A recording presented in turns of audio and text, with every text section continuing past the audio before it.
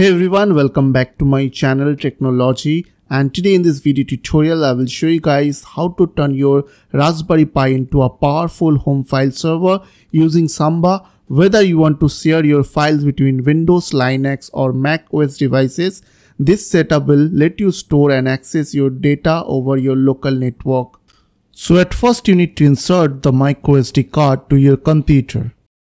So after insert microSD card to your computer, simply open your browser, go to raspberrypi.com,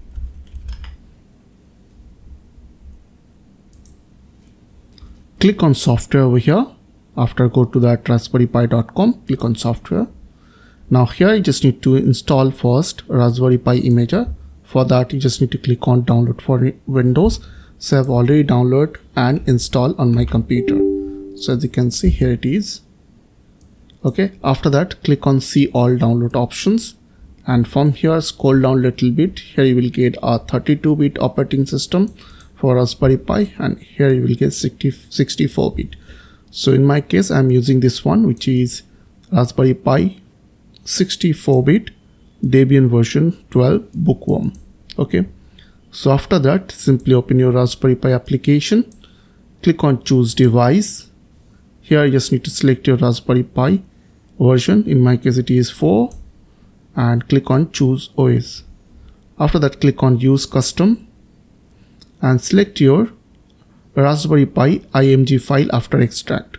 So after download the Raspberry Pi image on your computer, you just need to extract. After that you will get that img file. So simply select that, and after that click on choose storage. Here I will use my microSD card. After that click on next, then click on yes, click on next. Here you just need to click on edit settings. As you can see, I have set the host name is Raspberry Pi. You have to do the same, and I have set my username, which is Tricknology, and password is 123, and I have already configured the wireless LAN over here, and you have to select the time zone over here. Now go to services.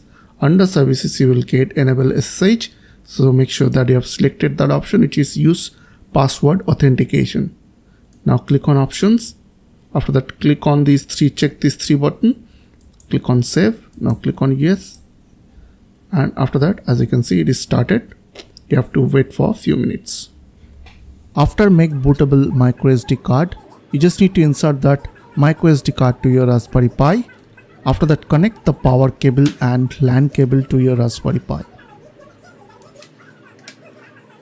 So after turn on your Raspberry Pi, what you have to do, I will connect that Raspberry Pi through CMD. For that I need IP address of that Raspberry Pi. So I will open my browser, go to my router page, and if you'll click on wireless or WAD tab, okay, you will get your Raspberry Pi IP address over there. So in my case, my Raspberry Pi IP address is 192.168.0.22. Simply copy that IP address, and after that simply open CMD. For that go to your start window and type CMD, open command prompt, and after that here you just need to type the command is called SSH space your username, which is in my case Tricknology. So you have to put your username which you have created during installation, and after that you have to put your IP address over here, your Raspberry Pi IP address, and in my case it is 22, as you can see. So now I'll press enter. Now it is showing like fingerprint. I will type over here yes. Now press enter once again, and now I'll put my password which I have set during installation. In my case it is 123, so I'll press enter. So as you can see, I have successfully connected to that Raspberry Pi. So now what I have to do is, first I have to update and upgrade my Raspberry Pi.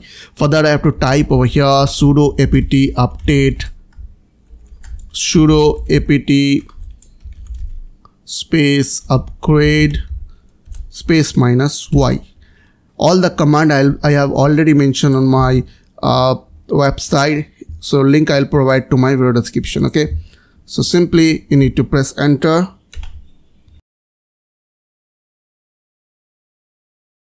After update and upgrade done, next we need to install Samba. So Samba is an open source software that enables you to file and printer sharing between Windows, Linux or Unix OS. Okay, so basically we have to install Samba for that. So what I'll do is I'll type the command is called sudo apt, sudo space apt space install space Samba, and after that press enter. Now press Y and enter. So after done, now you just need to identify and mount your external storage like USB, SSD or hard drive, whatever you have inserted on your Raspberry Pi. So after insert your external storage, simply you need to type over here ls-blk, then space -o, then name in caps. So don't worry, all the command I will provide to my video description. Then fs type, comma, uuid, then comma, then mount point. After that press enter. Now it will show you your external drive as a SDA1 or SDB1. You have to identify that one. And after that, what you have to do, you just need to create one mount point. So for that, you just need to type sudo, in small sudo mkdir, means make directory, space / storage. Okay. After that, press enter. Once it will done, now you just need to mount it on your external drive. For that, you just need to type sudo mount space dev space the drive name, which is SDA1. Simply type over here SDA1, and after that space / storage. Okay. After that, you just need to press enter. Now after done, you just need to if you want to make this mount permanently, then follow this step. Simply type sudo nano space etc space fs tab. Okay. Now press enter. Now here you just need to add one line. So first I will close this window. So simply you need to copy this UUID from here. Simply copy this one. Okay. After that, type that command once again and simply add one line, which is UUID equals to that UUID, put over here. And after that, you just need to space, then storage, then NTFS, then auto, then read and write, user, execution, space 00. Okay. After done, you just need to press Ctrl and O together. So you can easily copy this command from my website. Okay. So link I will provide to my video description. Simply you need to replace that UUID. Okay. After that, press Ctrl O to save and exit. So first press Ctrl plus O, then press enter, then press Ctrl plus X. Now I will see that fs tab file. So the command will be cat space etc space fs tab. So now as you can see, it is successfully added on my fs tab config file. Okay. So now what you have to do, you just need to configure the SMB Samba share. For that, you just need to type the command is called sudo space nano space etc space Samba space smb.conf. Okay. After that, press enter. Now you just need to go to the end by pressing down arrow key.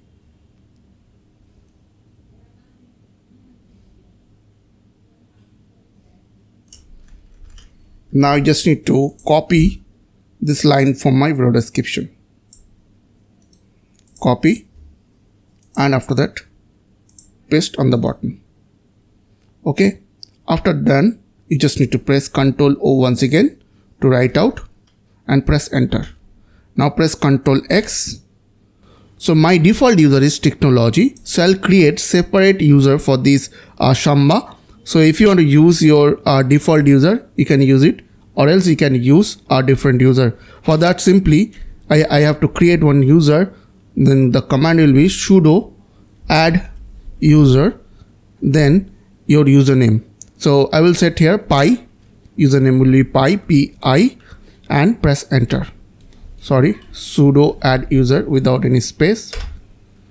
Now here is showing like new password, so I'll set here 123, retype password 123, full name. I will not put anything over here. I'll just press enter. Yes, all the information is correct. So I'll press Y, then enter. After done, I will type the command. It's called sudo smb pass wd space -a, then username. So this command will help you to add the user to the Sambar database. After that, press enter. After that, put your SMB password. In my case, I will set here 123, then password, SMB password once again 123, and press enter. Now I'll restart the Samba once again. So I'll type sudo space system ctl restart smbd. Okay. Now press enter. So now what I'll do is I have to edit the smb config file. For that, I have to type sudo nano space /etc /samba then /smb.conf. After that, press enter. Go to that last line.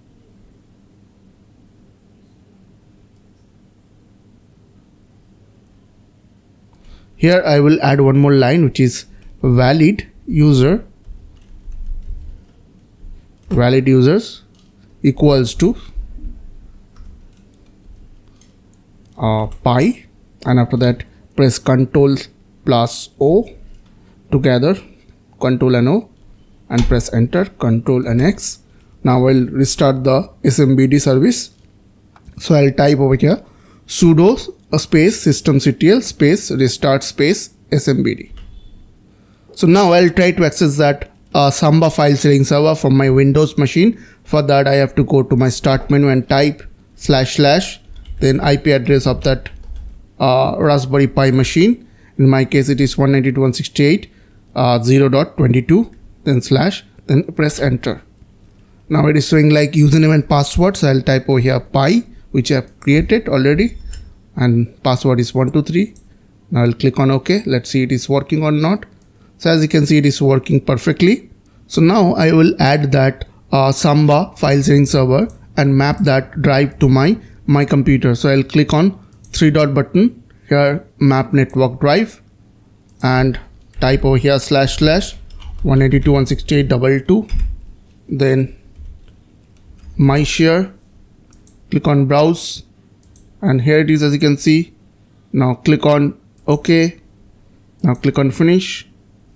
Now as you can see, the drive is showing over here, which is 428 GB, which is my SSD, external SSD is showing over here. So before ending this video, I would like to big thanks to all my channel members. A special shout out to everyone who regularly watches my videos and support the channel through membership. Your support truly means a lot. So if you want to support the channel too, then click on the join button and become a channel member to help me to making more helpful content like this. Thanks again for watching, and as always, I will see you on the next one.